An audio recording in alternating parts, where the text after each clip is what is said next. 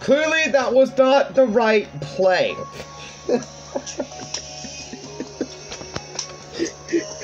Dude, that would totally be me. What are you gonna sacrifice to win? Fucking do it! What no?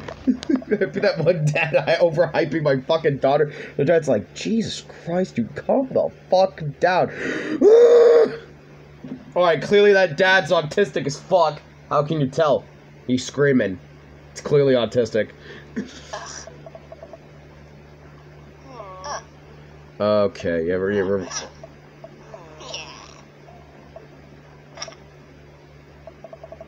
yeah, we watched a couple of innings. They are ready for the major leagues, but Craig's trained his team pretty well. It seems like they're pretty good with kids. Cake stand Craig is good with children. Whoa. It's amazing how they're hitting the ball and how no one has run off the field crying yet. Amanda, dear, you have to let it go. Let go what? I'm perfectly fine. Opposing team is up at bat. They hit a fly ball in center field. The tiny little girl tries to get the ball. Misses a glove and hits it straight in the forehead. See? It's a completely justifiable fear. The girl bumps down. The guy starts crying. Craig makes a beeline to check to her, checking her forehead and comforting her until her parents arrive. He carries her off the field as she sobs. Man, it's strange to think about how this was the guy who once backflipped off of a roof and into a pool while shotgunning a beer. He's so responsible now. The game resumes after the girl calms down a bit and we watch a couple more innings.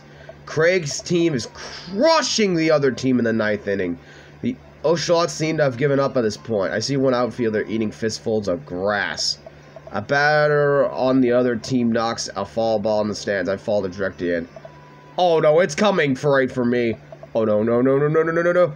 Close my eyes and brace for the impact. I open my eyes and look over at Amanda holding the softball, staring at the amusement. I caught the ball. You saved me! Yeah. I caught the ball! Dad, I caught the ball! You did it, Amanda! Yeah! I faced my fears! I defeated the softball! I can do anything! Yeah! We did it! The game ends and then Craig's team does declare the victors. Use the girls' eye and shake hands. Great job, everyone! Walk over to the dugout to congratulate Craig, who's talking to some of the parents. Craig, great work, man. Thanks. We've been working hard all season, and it's great to see it paying off. So I'm really proud of my girls. Speaking of which, have you met Brer and Hazel? Hello. Hey, killer play out there.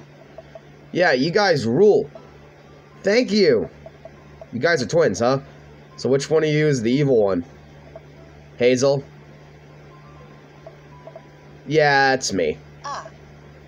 Good looking out. Do you guys ever pretend to be each other? I don't have a twin, but I think if I did, I'd be doing that constantly. Yeah, I take all of her math tests. I usually throw rocks at stuff, and when people get mad, I tell them I'm Brer. What? We will talk about this later. Dry, bro! I just got a couple more things to clean up, then we can hang. Sounds good. Just then, one of the moms jumps into the conversation. Not so fast. We have to celebrate our win, Craig. I'm taking the whole team out to get a pizza.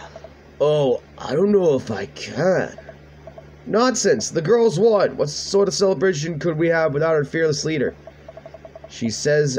She lays her hand on his shoulder and gives him Goooooo eyes. Man, this mom is laying it on thick. Man and I share a look. Alright, alright. Is it cool if my bro comes along? Looks slightly puts out but covers it up with a smile. Of course. Where are we going? Thirsty's Pizza? What? What? It's a real place.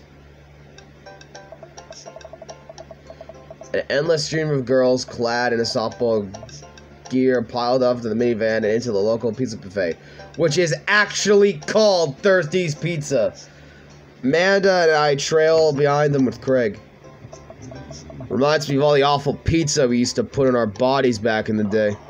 Remember how we used to fold whole pies in half and then put taco fillings inside? Ah, Pizzatcos. I can never forget. How we survive in college? Our bodies were younger back then, more elastic, more able to handle the toxic waste we put inside of us. The good old days. Kids run around playing arcades and eating greasy food. Amanda and I jump on a couple slices of mediocre pizza. Hey! Give me a pizza of that. No, absolutely not. I'm just kidding. I'm strictly eating salad here. Thanks for addressing the issue, Amanda. Dad! A different mom walks up to us, talking to Craig as if we weren't there.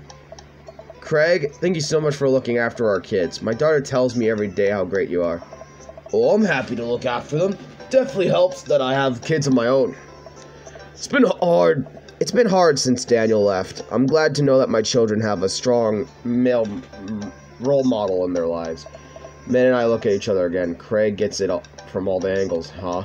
Craig smiles sheepishly. Thank you so much, dude. Craig holds his fist up for a fist bump from the mom, in what I think is a maneuver to lighten the conversation. He looks super uncomfortable. I should throw him a bone here.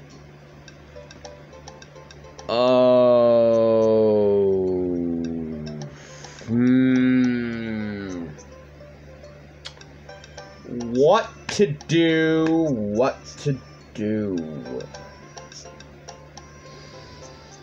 Do we gaslight this woman? I don't know. We'll find out in the next video. I'm gonna look this up. Peace, stay Chris.